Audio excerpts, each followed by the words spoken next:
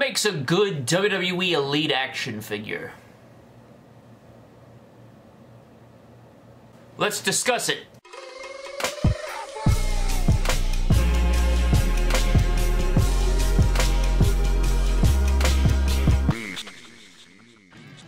So yesterday, ladies and gentlemen, on my Instagram page, if you guys don't follow me on Instagram, go definitely do that at MyDamnToys, as it is on the channel here, all one word all together there. So definitely go follow me over there. Sometimes I post random polls on my story. You know, we always put, you know, fix-ups and customs and all kinds of stuff from the channel that we do here on the channel over there, as well as extra stuff that you may not see here on the channel. It is over on the Instagram page as well as Twitter. So yesterday on my Instagram story, I actually uploaded a questions thing. You know, you can do the questions thing on your stories. First, let's talk about this shirt real quick. The old school Triple H t-shirt, holy Christ, this is one of my favorite shirts that I own. The sleeves are hacked off because I wear it to the pool and out, you know, stuff like that, but I love this shirt. This is probably my favorite Triple H t-shirt design of all time. That is just so sick. So iconic. Which kind of plays into today's video, which I'll get into. But yesterday, guys, I posted up what is the best WWE Elite figure of all time. I didn't say favorite. I'm pretty sure I said what is the best WWE Elite ever. What's the best WWE Elite of all time? I got tons of responses. I wrote out all of the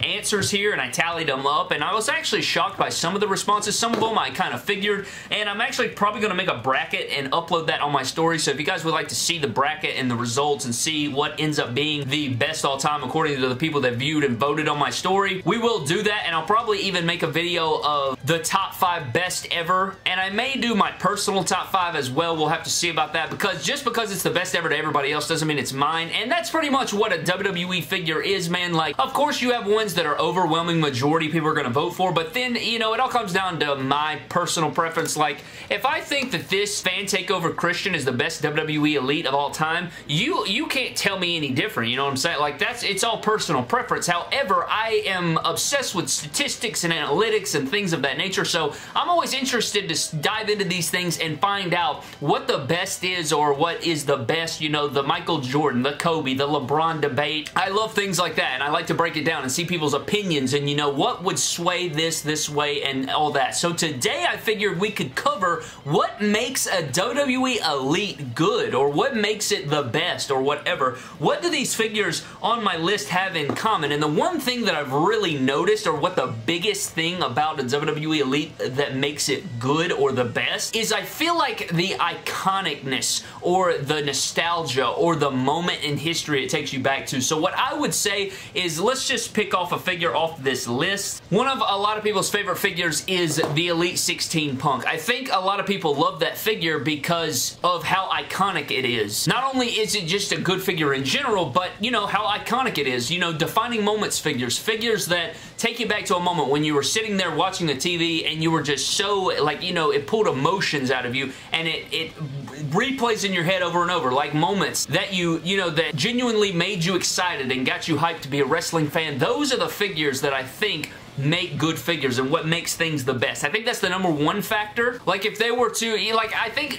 it was like a few months ago, or when 2020 just started, they did the best figure of the decade. Like, some random person or poll did the best figure of the decade, and the best figure of the decade was the Defining Moments Macho Man. Now, I'm not hating on that figure. I think it's fantastic, but there's no way that's the best figure of the decade. Like, I just didn't agree with that. A lot of people were like, what? They actually deemed it figure of the decade. I mean, can't take it. It won the thing, right? Which I'm guessing it'll be similar to my poll, where, you know, he probably asked people what their favorite figure was, and then he determined what figures were named the most, and then he did a tournament, and then obviously the Defining Moments Macho Man probably won the bracket, which doesn't deem it the figure of the decade, but I guess in that instance it did, which whatever figure wins right here will be the best figure of all time according to my story and who viewed it, but not everybody in the world viewed it. So you know what I'm saying? Or every WWE Elite figure fan didn't view my story, so it's not an official thing, which, you know, it just makes it fun, right? So I will be doing that. Definitely go follow me on Instagram so that you can get in on that tournament. I don't know when I'll start that, maybe today, maybe tomorrow, I don't know, but it's very fun nonetheless. But outside of the nostalgia factor and figures, you know, moments in history or moments in wrestling history that just are so cool to see replicated in action figure form, but there's other things that add to it, right? Like, you can have a figure of your favorite, say you're the biggest John Cena fan in the universe. and they released the Ultimate Edition John Cena, like the one that's coming out right now, the Ultimate Edition 10 John Cena. Well, say the head sculpts look nothing like John Cena. Say the t-shirt wasn't accurate. Say the sleeves were like cut off and they weren't even a real shirt. And say the articulation was absolute crap, or just every single one of them had a loose waist, or the details, it left the Chain Gang logo off the shorts or something like that. So those things play a role as well. It's not just this moment, oh, this is this figure from this moment. It's also how good is the head sculpt. It's also how fun is it to pose around and play around with. It's also what accessories does it come with. Does it capture that moment in time perfectly to where, you know, it makes it the absolute best. So I've nailed it down to a few different things that make a WWE Elite figure good or the best. What makes a good WWE Elite? You got moment. We've discussed that a little bit. You've got head sculpt. I think head sculpt is very, very important. If a figure doesn't look like if a figure doesn't look like the person, why the hell would you want it? You know, it's like, at the end of the day, I guess it's not all that bad, but you want it to look like the guy. At least in today's day and age, maybe back in the day, you know, it was just, oh, I got a figure of Stone Cold Steve Austin, this is amazing. But in today's realm, I think it's got to look like the guy. Posability, as far as I'm concerned, man, if I can't move the figure, which is why I absolutely can't stand basic figures, if I can't move your figure around, man, I don't want it, you know? I like, it drives me up the wall. I'm trying to find a figure that I don't like right here. Like, I love this John Cena figure, but I will say it's not the most fun to pose around. Like, the ankles are all kind of wanky-danky. You got some weird stuff going on, like the legs aren't the most posable, but I do love John Cena, and this figure is very good. I just hate the ankles, how they like rotate and get off-centered and stuff like that, and his legs aren't the best. However, this Rey Mysterio right here is the opposite. It feels amazing in the hand. This is why Rey Mysterio Elites are very good, especially the modern day ones, the new top picks right here. Figure feels incredible in the hand. Like, you can pose him around, like he can do all the things. He doesn't get loose. He's on ball joints. He can flip and nip, and nobody cares, you know? It's just a fantastic figure. So that is another thing that I think is huge, at least for me. Like, a figure can pose around. Like, not only does it capture the moment,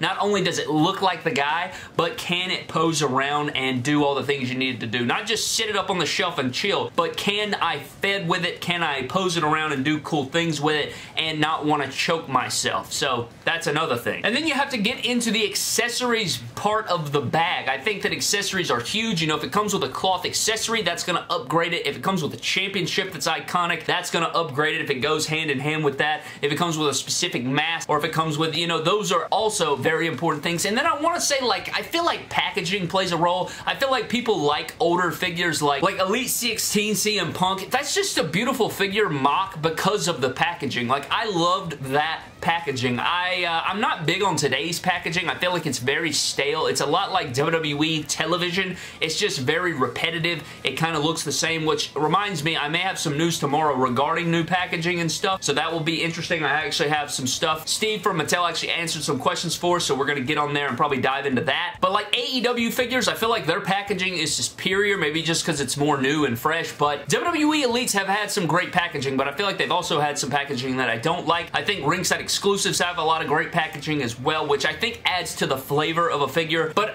especially if you're a mock collector, like, of course, if you're going to crack it out of the packaging anyway, but it says something, like the WrestleMania cash-in Toys R Us Seth Rollins. I don't know what it is, man. I adore that figure. I love the head sculpt. I love the moment. I love Seth Rollins. I'm actually surprised that a lot of people didn't vote for that one, but its packaging was amazing. I used to have that figure mock. I caved in and I opened it. I really want another one mock. It just looks so good. Like, if you own that figure, man, like, it's just one that you can look at in the packaging and be like, man. And you ever thought about why the hell do we even like that, or why do we do that, you know? Like, it wasn't enough to see it live on TV and be like, damn, that was an epic moment. But I guess it's like you want to be reminded of that moment, so you want that. You want Seth Rollins printed out in plastic form inside of a casing shell that represents that moment, and you put it up on the wall and you want to relive that moment over and over. Maybe that's also what makes a WWE figure good, is the ability to look at that figure and kind of look at it as a time capsule or like a memory. Kind of like you're looking at a photograph of that wrestler in that time when you viewed that guy, how you felt in that moment. Takes you back, and I think that is why we love action figures in general, is because, you know, you look up, I do this same thing with shoes, you know? When I collect shoes or I get new shoes of my favorite players and, you know, Kobe's and things of that nature, you look at that shoe and it kind of takes you back in time to when you saw that athlete or that person wear that shoe and where you were and what you were thinking and how you felt about it. And I think it's like figures are time capsules. That's kind of what I guess I'm getting to, and what another thing that kind of ticks off what makes a WWE figure so great. This video got a lot deeper than I thought it would. However, it's a very interesting fact, and I wanted to sit down and talk about it a little bit because I asked what the best WWE Elite of all time was, and then it kind of just sent me down this rabbit hole of all this crazy thinking. But yeah, I think that's what makes a WWE figure good. And that's why you see certain figures over and over again, because if they were popular, if they were big at the moment, if everybody kind of felt in unison, you know, this was a great time in wrestling. This is a great time in my life. This is a great time for wrestling in general. And then that figure gets made from that moment and it puts that image in your head. Every time you look at that figure, you think of how good it was, how great it was, what you felt in that moment of wrestling. I love that guy. This is when he won the championship, and that gets replicated in figure form, then bam. Man. Anyways, guys, I think that's what makes a WWE figure good. If you guys want to know the results of that poll and what figures were on that poll, let me count the figures real quick. There's 14 figures. I feel like I need to round it up to 16. I need to grab a couple more off the list there and then put them in a 16-man bracket and run that thing. I think that's the only way to do things. Yeah. I think that's literally the only way to do it. So I'll probably do that. You guys can see. We'll see what the upsets are and stuff. But follow me on Instagram, man. My Damn Toys. We're going to cover it. And let me know what you think makes a WWE figure good. And if you would like to, comment down below what you think the best WWE Elite of all time is. But I'm getting out of here, guys. Let's get into a random shout-out. This video was kind of crazy, but I enjoyed it. I like sitting down and kind of just diving into all the ins and outs and weird things about collecting sometimes. But do you agree with me? Do you think figures are time capsules? Do you think that, you know, that's why we love action figures? Do you think it's just, oh, I like John Cena, I want him in action figure form? I don't know. It's just weird, right? It's kind of like you're living through somebody else or something. I don't know. I don't know what's going on. And this shout out is going to go to John Ayala, who says, if the AEW Unrivaled figures are hard to find, imagine how hard it will be to find the AEW game when it gets to the store. Scalpers will probably want $400 to $1,000 for it on eBay. And there may be some truth to that, but you got to think that like most games nowadays are available online and in the PlayStation Store. I'll probably be able to just download it whenever, and I feel like games are pretty much widely available. However, if they want like a hard disc, nice copy with the film over it, you could be onto something, Brad. I could see that being a thing where, you know, people want the first edition of the game in the encased, you know, plastic wrap or whatever, and the niceness of the thing. I could see that being a thing. So you may be onto something, but I don't know. With the availability of download and digital and online and all that stuff, I don't know how true that will be, but I could see that being a thing, especially when it first releases. Yeah, I could probably see that being a thing, but and for the hardcore collectors, absolutely. But huge shout out to you, man. Thank you guys so very much for the comment. Let me know what makes a figure good or garbage. Psych, I know what makes a figure garbage. Basics. Don't cross the line like basics. You crossed the line. I've been